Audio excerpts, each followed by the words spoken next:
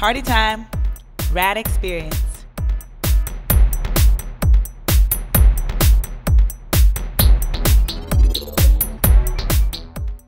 Hey, what's up you guys? It's Robbie from Rad Experience. So I'm here today with my acupuncturist, Paige Bourassa. I am so in love with Paige because I came to her for a physical injury, but what I discovered is that there were other things going on in my body that had just really changed my fitness life and my life. So, hey Paige! Hey Robbie! So tell me a little bit about how we met and how we've been together this long. Okay, so basically I met Robbie in one of her amazing fitness classes. You were jumping and bouncing all over. And at the end of class, you kind of mentioned to me that she was having a little bit of back tightness and said, you know, for class, let's stretch this out, and I've got a little tightness myself. So I came over and started to talk to her about acupuncture and how that really helps the body release muscular tension and kind of all over structurally aligns us orthopedically. Has so much benefit for the spine and for low back and neck stuff that I think that we all have. So originally that's what you came into me for. Right. Once we got into my practice, we kind of moved and shape-shift the treatment a little. Yeah. Okay, so I started with the 2 orthopedic treatments. Right. And then after the treatments, we realized some deeper stuff. Can you tell them a little bit about that? Yes, absolutely. So what we kind of realized when I was looking at Robbie is, although she does have a lot of kind of tightness in her lumbar spine, and that's due to just living a super active lifestyle like we do in New York, and you know, you and I are the same, just running all over all day, you know, 12 hours a day, go, go, go, go. Yeah. So with the orthopedic treatments, you can go in and actually release tight musculature in the lower spine. So all of those low back problems that people are having, you know, you get up from your desk and you're tight and sore, you can actually go in with acupuncture and kind of place needles in certain motor points to release that and get, you know, some sort of relief, get a little less pain.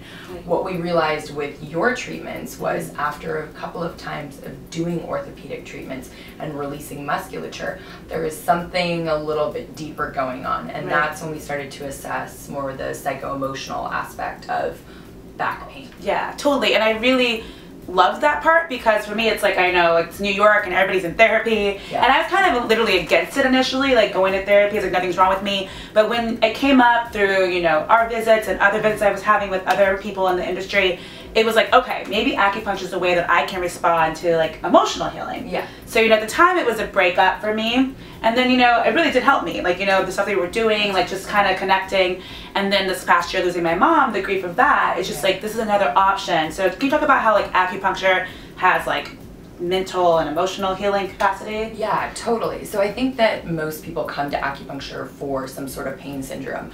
That's, I know, how it's most recognized in regular kind of life and media, but acupuncture has a deeply profound effect on the mental, emotional, and that's kind of like where my heart is in treating my patients.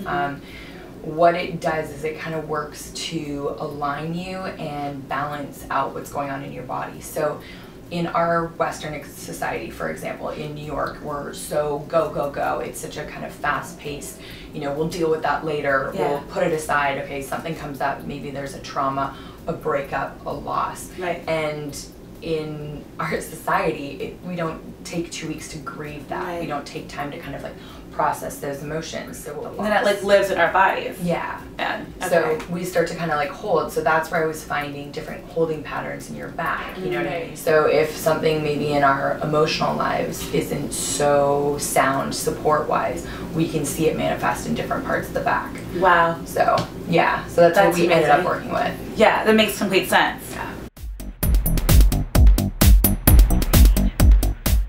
Okay, so clearly I'm a believer in acupuncture, but I know people out there are freaking out about what it is and what it might cause or not cause. And for me, it's like, first thing people think is like, oh my, does it hurt? Are you gonna bleed? And it doesn't happen, right, Paige? Like, no.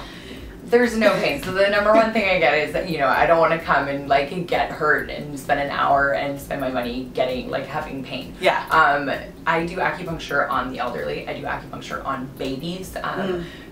Most people come in here, they fall asleep. Like, I mean, that was my favorite part, honestly. When I first, because we said earlier, like I run around, we all run around so much. It was like, I'm going to acupuncture, take a nap. Yeah. And then I leave and I feel amazing. Yeah, exactly. So you kind of get into like a nice altered state. You kind of, once the needles settle in the treatment, takes shape, Yeah. you go into this like nice little nap that's just above sleeping but below consciousness. And it's kind of the acupuncture happy. That's the best way to describe it. It's like I feel rested, but I didn't feel like I was like conked out. Like I know what's happening around me. Totally. So can you show us? Yeah, so basically the needle, I'm going to show you the anatomy of a needle, but the needle goes in and what you feel is like a teeny tiny pinch, sometimes nothing. And then what we're looking for, the feeling is kind of like a dull pressure. And that's actually the sensation of the needle hitting the chi in the point and grabbing that chi and activating it.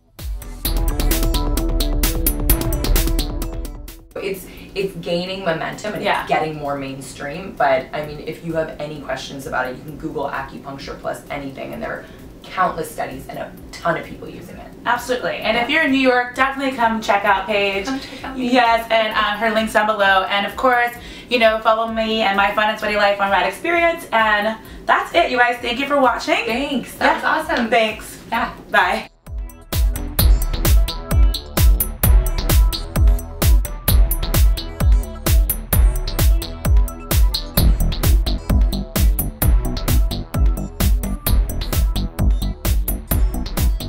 Rad Experience.